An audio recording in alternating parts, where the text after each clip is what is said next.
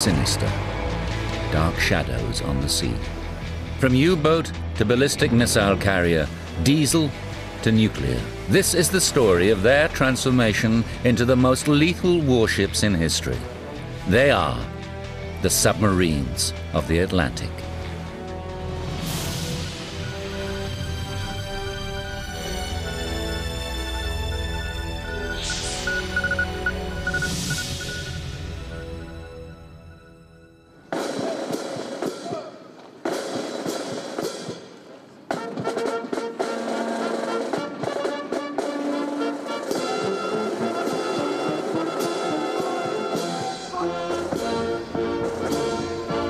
In May 2001, the western coast of Scotland bore witness to an extraordinary event, the 100th anniversary of Her Majesty's submarine service. A dozen submarines from around the world cruised into picturesque Gairloch, home to the Royal Navy's Clyde's Naval Base. Their presence was a show of respect, a gesture of camaraderie for all submariners. I think it's actually quite remarkable to get together submarines from so many nations and so many places, and so many different types of submarine in one location. To bring old enemies like the Russians and the Poles, together with the Americans and NATO allies like the Portuguese, into one place, I think is significant because it does show how important the submarine has been over the last 100 years. The Polish submarine Eagle has cruised far from its usual area of operations in the Baltic to be part of the centennial celebrations. It has travelled further west than any other Polish submarine.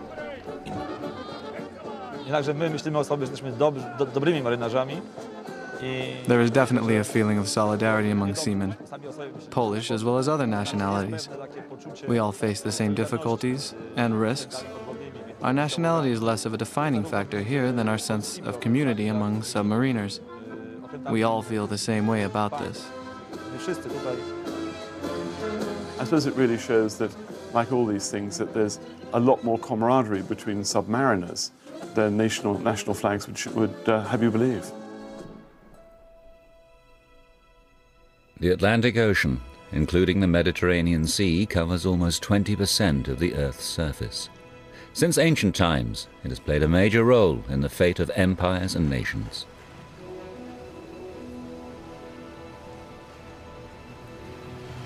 This great expanse has been host to the evolution of every type of warship in history. But of all that have put to sea in the last 100 years, none has developed quite like the submarine. The menacing vessels gathered here in Scotland are lethal to a degree unimagined when their predecessors first appeared at the end of the 19th century. If you look back 60 years, submarines used to fight on the surface rather than fighting underwater. They used to sort of stealthily approach something underwater and then pop up and use their gun. That doesn't happen today. They have enough endurance to be able to operate very successfully underwater.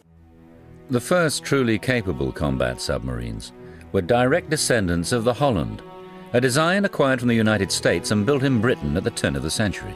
It was presented to a Royal Navy where steam was still regarded with some suspicion.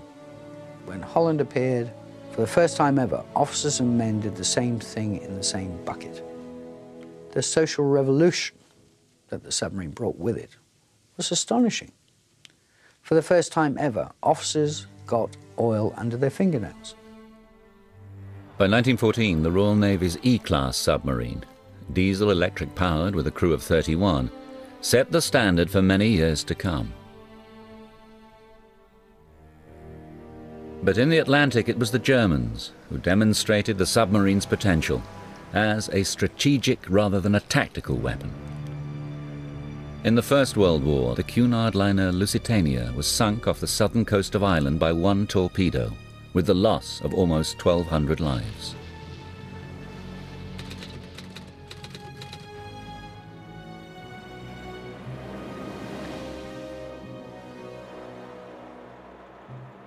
The Germans sank millions of tons of Allied shipping and nearly brought Britain to her knees. Only the introduction of the convoy system stemmed the hemorrhage.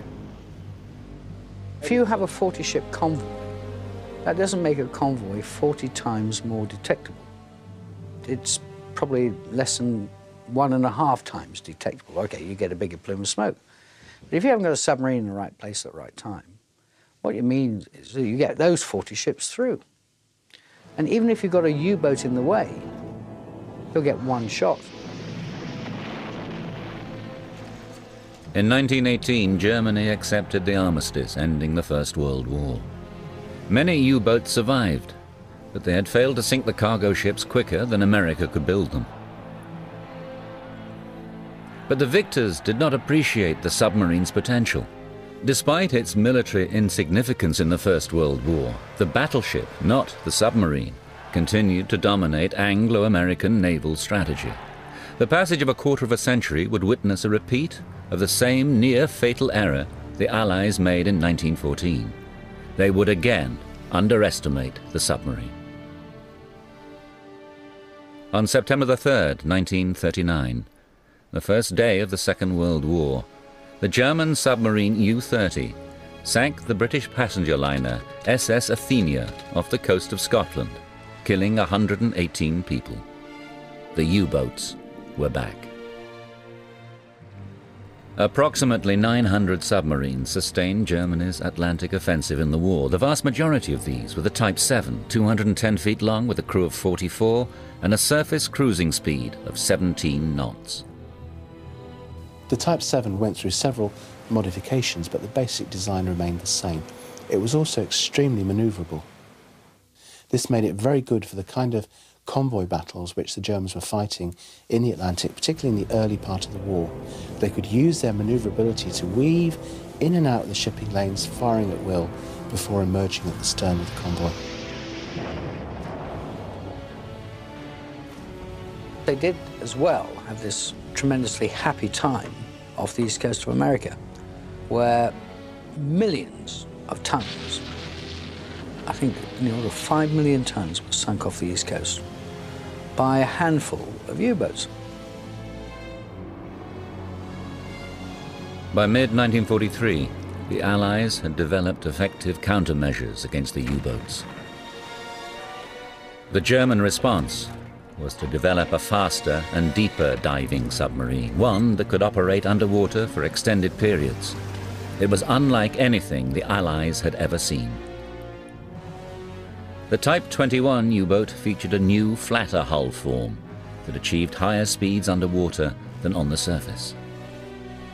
Dr. Helmut Walter, a German engineer, had developed a radical air-independent propulsion system for the Type 21, using hydrogen peroxide for both surface and submerged cruising. In its weakest form, it keeps my hair dyed blonde at about 0.3%. But if you multiply that to 80%, it fizzes. And then if you chuck kerosene in, I mean, you've got this vicious fuel that will burn, produce exhaust and steam, and will produce a 30-knot submarine.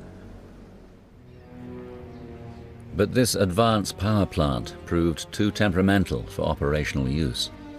In its place, conventional diesel engines were used. An air-breathing tube called a snorkel allowed the Type 21 to cruise almost indefinitely 20 to 30 feet underwater using diesel power, while simultaneously charging its high-capacity batteries. Even without the Walter engine, the Type 21 was a potent new weapon. The Type 21 could approach, say, a convoy snorkeling, which meant that it was undetectable by radar, for example, that was used during World War II, could approach at reasonable speeds, attack, and leave at reasonable speeds, never having to surface, and traveling at speeds that were probably too great for early generation sonars to track. Germany built 131 Type 21s. Fortunately for the Allies, they arrived too late to have a serious impact on the war. But this product of advanced German engineering would have a significant influence on post-war submarine development on both sides of the Atlantic. At the end of the Second World War, the United States Navy deployed over 200 fleet submarines. These long-range boats had accomplished in the Pacific against Japanese merchant shipping what the Germans had failed to do in the Atlantic against the British. But looming large over the success of the American fleet boat was the German Type 21. The victorious Allies, including the Soviet Union, embarked on a race to glean the benefits of German submarine research. When I came to work at the Portsmouth Naval Shipyard in 1951, we had 3 German U-boats that were at the shipyard. 2 of them were the latest German boats, the Type 21s. They were very far advanced. At the time, they were probably the most advanced submarines in the world, much further than anything we had. I can remember reviewing German plans, Type 21 plans, and picking an idea off myself that I incorporated. They had beautiful plans. The West was galvanized by the rapid growth of the Russian submarine fleet following the breakdown of the wartime alliance. Anti-submarine warfare, or ASW, became an important post-war mission for US and British submarines operating in the Atlantic. The Type 21 and the anticipation, which is more significant, of Russian submarines based on that technology posed a substantial challenge to the ASW techniques that were developed during World War II. The US initiated a program called GUPPI, short for Greater Underwater Propulsive Power, to modernize the newest of its war vintage hulls using captured Type 21 technology. Battery capacity was doubled, guns were removed, hulls and conning towers were streamlined.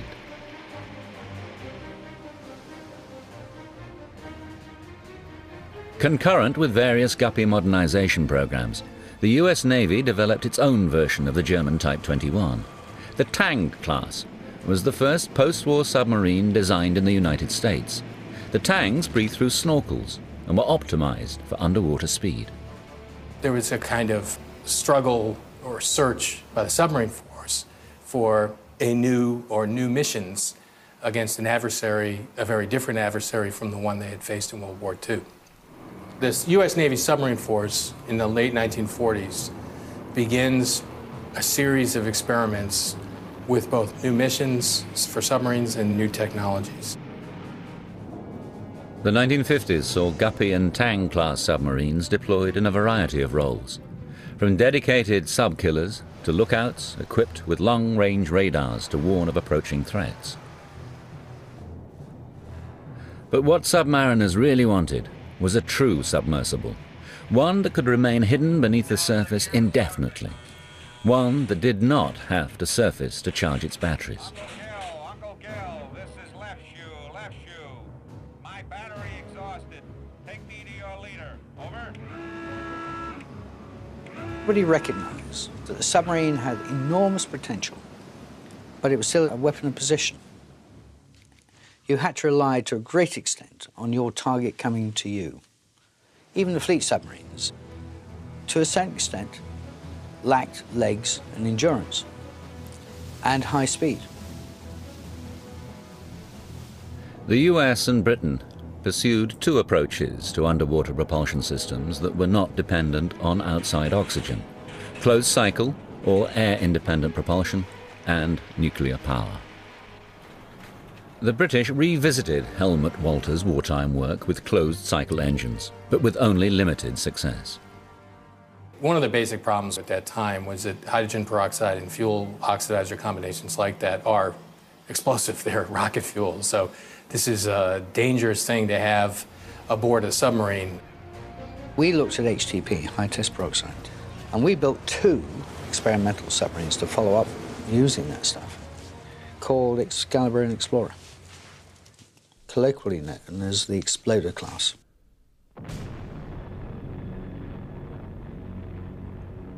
Nuclear power proved more promising.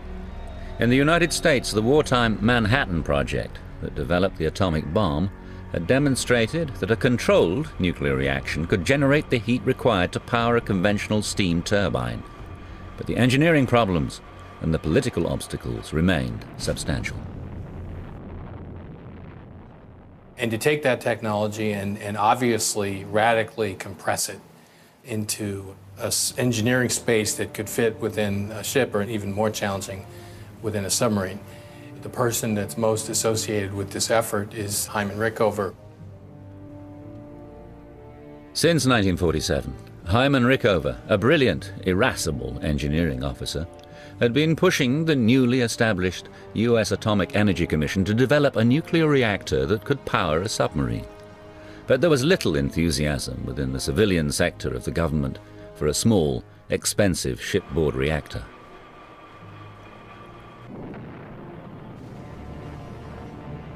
News that Russia had detonated an atomic bomb in 1949 wiped out the bureaucratic resistance to Rickover's ideas.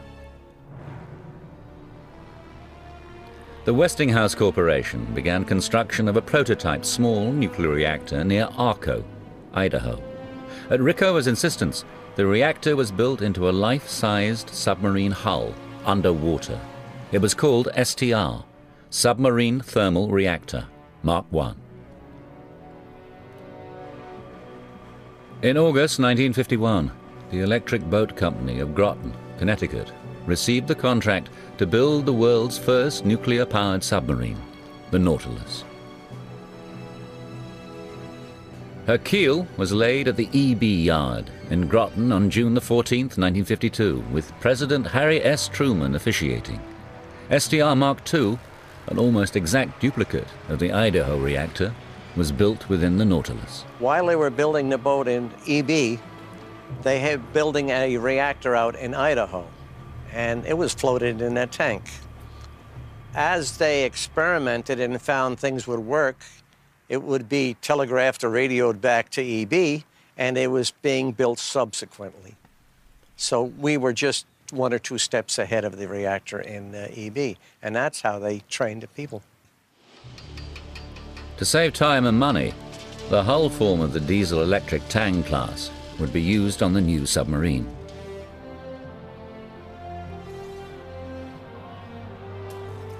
With the wife of President Eisenhower smashing the traditional champagne bottle against her bow, the Nautilus was launched on January the 21st, 1954. It took another year to install and test her inner workings, including the new reactor. Just after 11 o'clock on January the 17th, 1955, Nautilus left port. For the first time in history, she broadcast the signal, underway on nuclear power. In May 1955, she made her shakedown cruise from New London, Connecticut, to San Juan, Puerto Rico. 1,381 miles in 90 hours, entirely submerged. Nautilus shattered one record after another for submerged high-speed endurance. But the increased tempo of operations aboard a nuclear submarine required adjustments to normal crew responsibilities. On a Nautilus, there was 4 chief petty officers who were qualified reactor operators.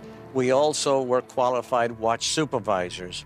We could spell the 4 officers who were qualified to operate the reactor. So that gave us 8 people to stand watches, 4 on 4 or 6, whatever you wished. In April of 1957, Nautilus had her uranium fuel core replaced. After more than 2 years of operation with the fleet, she had steamed more than 62,000 miles, half of it submerged. A conventional submarine with the same horsepower would have burned over 2 million gallons of diesel oil, enough to fill 217 rail tanker cars. But Nautilus soon achieved an even more impressive milestone. In the summer of 1957, she began probing the ice pack of the polar Arctic. This was followed the next year by concerted attempts to cross the North Pole, submerged. Following 2 aborted attempts, Nautilus pulled out of Pearl Harbor on July the 23rd, 1958. We started heading for Panama, and then after we submerged, we turned around and started heading up. And this time it worked. We got all the way around up to Point Barrow, found a deep trench, submerged, and away we went. Project Sunshine. The mission to penetrate the Arctic ice cap was underway. On August the 3rd, 1958, Nautilus passed under the North Pole, the first ship in history to do so. The Nautilus then steamed south, entering open ocean between Greenland and Iceland, continued on to Portsmouth, England, and finally New York City for a triumphant welcome home. Nautilus had proved that nuclear propulsion worked and opened a new area for naval operations under the pole. But for all her endurance and speed of 23 knots submerged, Nautilus could never fulfill the full potential of nuclear propulsion. Unlike all prior submarines which visited underwater, a nuclear submarine was going to live underwater. This posed tremendous challenges, especially for a very high-powered submarine, in terms of how to control a submarine that was really maneuvering in 3 dimensions underwater the way an airplane maneuvers in 3 dimensions above the surface of the Earth. Even before Nautilus began her early trials with nuclear propulsion, the US Navy had designed another submarine, the Albacore, as part of its broad-based research into submarine technology. Albacore was a pure research vessel that, while conventionally powered, utilized the shape of an airship or dirigible. Her shorter, fatter hull, tested in a wind tunnel, had made for underwater speed and maneuverability, achieving a previously unheard of 33 knots submerged.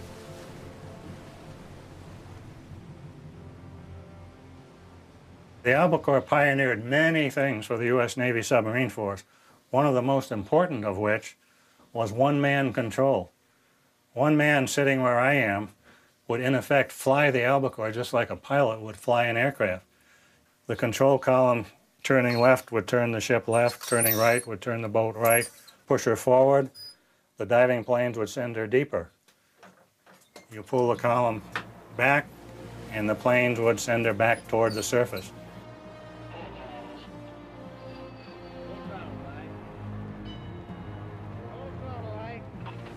In front of you, you had the various instruments and things that would tell you what your course was, how deep you were, how fast you were going, and everything you needed to control the ship. Albacore could make tight, banked turns, even snap rolls, an unnerving and potentially fatal phenomenon for which he underwent extensive modifications. On the after end of the sail, there was a dorsal rudder, which is controlled by these 2 buttons.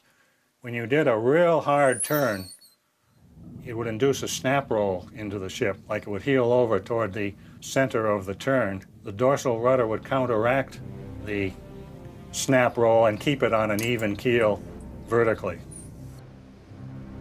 For 20 years, Albacore performed underwater high-speed research, providing the hydrodynamic foundation for all modern submarines. She is now preserved as a museum in Portsmouth, New Hampshire. The wealth of technical information obtained from the Nautilus and Albacore programs revolutionized U.S. submarine design. The first vessel to combine Albacore's hydrodynamic shape with the nuclear propulsion of Nautilus was the Skipjack, commissioned in April 1959. Skipjack-class boats were fast but noisy. Skipjack is a teardrop hull, nuclear light water reactor, first operational 30-knot submarine, very loud, not a great listening platform. Bearing 053, range 2100, Doppler's down. Bearing 051, range 2050. For a submarine, stealth, in addition to speed, is essential to maneuvering in for the kill. 2 years after the Skipjack, the essential qualities of high performance and silence were successfully fused in the Thresher, commissioned in August 1961.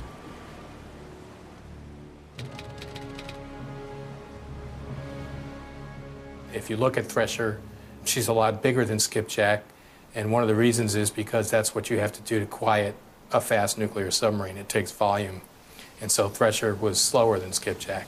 But on the other hand, Thresher was still a 30-knot submarine, and Thresher was very quiet. The $45 million Thresher was bred for speed and maneuverability. Among her many innovations was the use of so-called high-yield steel, capable of sustaining 80,000 pounds per square inch, allowing Thresher to dive twice as deep as older submarines. Her propulsion plant was mounted on rubber pads, so the noise from pumps and turbines never radiated to the hull, where it would escape into the sea. In the words of one submariner, comparing the noise made by the Threshers against the skipjacks is like comparing a Cadillac to a Model A Ford. I had been to sea on sea trials on board her several times. She was a pride and joy of the Portsmouth Naval Shipyard. She was a wonderful ship. Everybody involved with her, including the crew, thought she was the greatest thing the Navy had, and she was at that time. But Thresher's celebrity would soon strike an ominous note. On the morning of April the 10th, 1963, while conducting a post-overhaul test dive off New England, Thresher approached her assigned depth of more than 1,000 feet. Suddenly, a pipe joint failed, producing catastrophic flooding. Thresher plunged out of control into the inky blackness of the Atlantic. When her crush depth was exceeded, the submarine imploded. Debris, along with the bodies of 129 men, rained down on the ocean floor. 1 month after the Thresher disappeared, the deep-diving bathyscope Trieste photographed wreckage of the ill-fated submarine lying 8,400 feet beneath the surface. With the loss of the Thresher, the Navy went back to the drawing board and very carefully analyzed everything involved with operating submarines at deep depths and came up with numerous safety improvements, which were known as the SubSafe program. One of the most dramatic results of the SubSafe program was the development of the emergency blow surfacing procedure. Helm, all ahead standard. Chief of the watch, emergency blow, all main bows. The concept was first tested on the Albacore. It's like a panic switch that you can throw, and it'll blow all your ballast tanks. It'll dump all of your high-pressure air into your ballast tanks and give you the maximum buoyancy you can get to drive you back to the surface. Dive, emergency surface to ship. Surface to ship, aye. Watch emergency. This demonstration of sheer propulsive energy is practiced today by every U.S. submarine. It is symbolic of unrelenting progress, of lessons learned, and a salute to 129 men who never returned in 1963. Since its inception, the development of the submersible fighting ship has been a contest of form and function, of hydrodynamic purity versus operational requirements. Of the many contemplated uses for submarines, none has been more challenging than as a platform for guided missiles. During the Second World War, a German proposal to launch V-2 rockets from canisters towed behind U-boats at sea was never implemented. But after the war, the US and the Soviet Union did pursue the concept of sea-borne ballistic missiles. In 1947, a captured V-2 was test-fired aboard the aircraft carrier Midway as part of a feasibility study. The liquid-fueled V-2 lurched wildly into the sky and nearly took off the carrier's superstructure. Hydrogen peroxide fuel oxidizer combinations are dangerous in a submarine because they're like rocket fuel. Well, now we're really talking about rocket fuel if you're going to launch a missile from the submarine, and it's the same problem. The US Navy concentrated instead on shorter range and considerably less dangerous jet-powered V-1 doodlebugs. In February 1947, the USS Cusk launched the first guided missile from a submarine.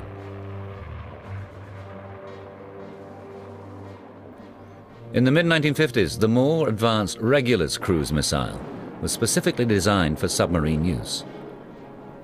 Carried in a watertight hangar aft of the conning tower, the Regulus was essentially an unmanned jet aircraft that could fly 500 miles at 600 miles an hour.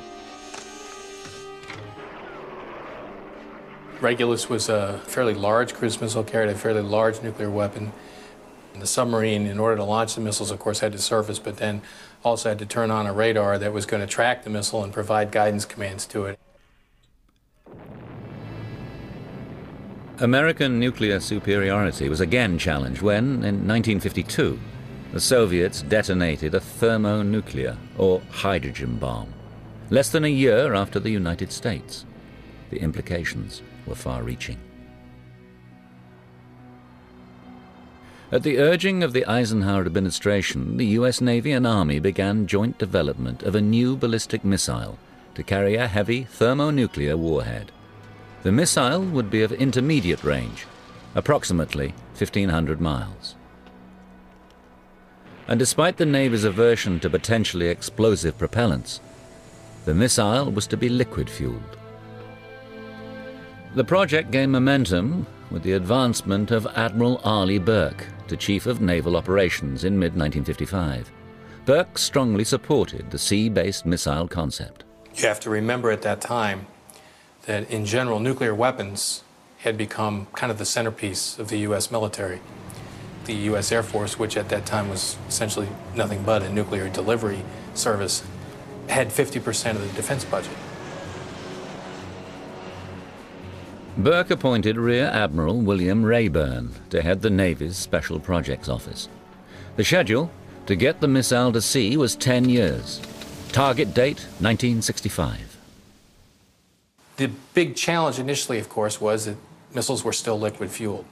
And it's a measure of Burke's determination to go forward with this project that the Navy decided to begin its own ballistic missile program. Admiral Burke's decision to break away from the Army program was influenced by several technical breakthroughs, including advances in solid-fuel rocket engines and the scaling down of thermonuclear warheads. Polaris, the Navy's solid-fuel fleet ballistic missile program, was formally approved on New Year's Day 1957.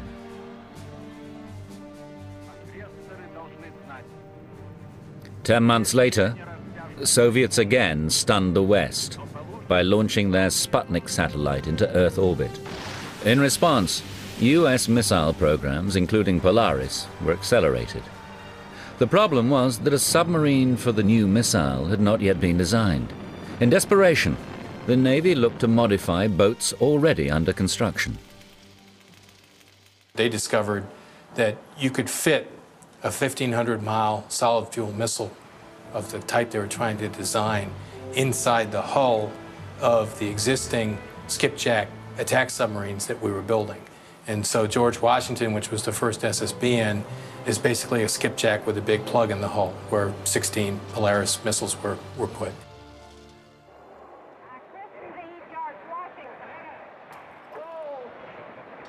On June the 9th, 1959, what was originally intended to be the attack submarine Scorpion was launched instead as the George Washington, the first US ballistic missile submarine. A year later, in July 1960, she fired her first Polaris missile from underwater. 4 months after that, the George Washington put to sea. The first ever American strategic deterrent patrol had started 5 years earlier than originally planned. The ship, Submersible Ballistic Missile Nuclear, or SSBN, had become a reality. Several generations of SSBNs have patrolled Atlantic waters since 1960. Today, it is 10 submarines of the Ohio class. At over 560 feet long and 42 feet wide, they are the largest submarines ever built in the United States. Each Ohio class carries 24 Trident D5 missiles, each missile in turn carrying up to 8 independently targeted nuclear warheads, with a range of 4,600 miles. With the ability to stay submerged for months at a time, Ohio's are virtually invulnerable while on patrol. They constitute the most effective nuclear deterrent ever developed. Their crews have summed up their SSBN mission with only the slightest hint of sarcasm. Hide with pride. Berlin, November 1989. The fall of what had been a long-standing symbol of East-West rivalry thrust the US defense establishment, including the submarine community, into a period of transition. The number of Ohio-class SSBNs on deterrent patrol was to be reduced. Roles and missions are still being redefined for a post-Cold War world. Today, more fast attack submarines, or SSNs, prowl the Atlantic than any other type. The United States deploys around 27 Los Angeles-class subs from its eastern seaboard. Los Angeles-class attack submarines are quiet and fast, with speeds exceeding 30 knots. They are packed with electronics for ASW and surveillance, and by the standards of earlier nuclear submarines, they are crowded. We're a very compact, dense platform as far as sensors and weapons are, and unfortunately, when it comes to habitability for the crew, we have to take a second there. Our guys sleep down in the torpedo room. We hot bunk, which means we'll have basically 3 guys sharing 2 bunks, which means they're sleeping in shifts. In addition to its usual load of torpedoes, the Los Angeles class has been modified to launch Tomahawk land attack missiles, or T-LAMs. Stand by, tube 9. Stand by, tube 9. Shoot, tube 9. Fire, tube 9. Launch ordered. The cruise missile has revolutionized the role of the fast attack submarine, providing it with an offensive strike capability previously reserved for the aircraft carrier. We've got to carry the battle to the front lines, and we spend a lot more time on the surveillance missions and on the strike missions, that is the Tomahawk strike stuff. The successor to the Los Angeles class, the Seawolf, is considered the first all-new US attack submarine since the Skipjack class of the late 1950s. With a published submerged speed of 35 knots, Seawolf is faster than the Los Angeles class and has improved electronic systems. She was given the hull number 21, as in 21st century. But almost from its inception, Seawolf has been embroiled in controversy. It is the most expensive submarine ever built, appearing at a time when her primary mission, hunting advanced Russian submarines, has all but disappeared since the collapse of the Soviet Union. In response to Seawolf's escalating costs, the Navy initiated development of a multi-mission attack submarine, substantially less expensive than Seawolf, but still capable of maintaining undersea superiority. The Virginia class, the first of which is scheduled for commissioning in 2004, is advertised as having all the best qualities of the Los Angeles class, with additional advanced electronic systems. Virginia's sensory capabilities include so-called wide-aperture sonar to seek out a specific kind of threat. As fast attack submarines increasingly operate closer to shore, whether to launch cruise missiles or to support special operations, they enter what the Navy calls brown water. This is the realm of the small, super-quiet diesel-electric submarine, exemplified by the Russian Kilo class, first introduced in 1982. This advanced version of the Kilo, the Vologda, came all the way from the Kola Peninsula, home to Russia's North Sea Fleet, to take part in the British submarine Centennial.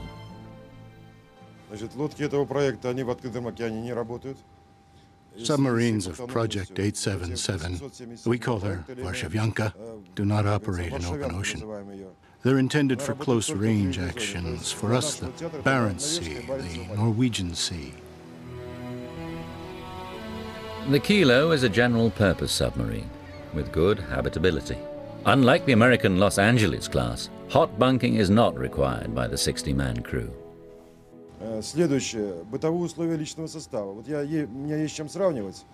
Here the living conditions are incomparable to older boats. Each officer, midshipman, and seaman has a cot or a cabin of his own. There he can relax after his watch, read a book, or daydream. With an estimated submerged speed of 25 knots, kilos are virtually silent on electric power. ASW against diesel boats has been compared to hunting rabbits. They can be seen and shot running across a field, but are a lot harder to catch dodging in and out of the hedgerows.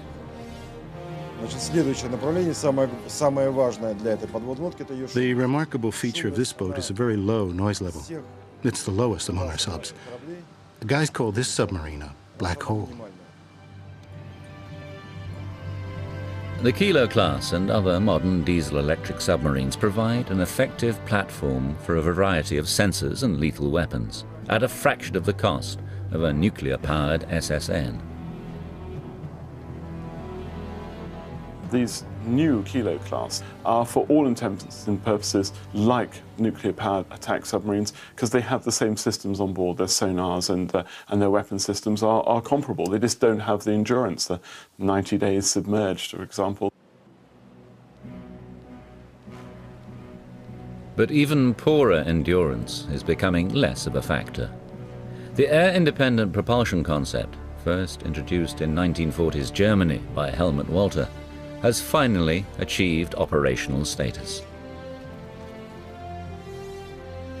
The Swedish Gotland class, introduced in 1995, uses a closed-cycle system of diesel oil and liquid oxygen to produce heat, driving a generator, which in turn powers electric motors.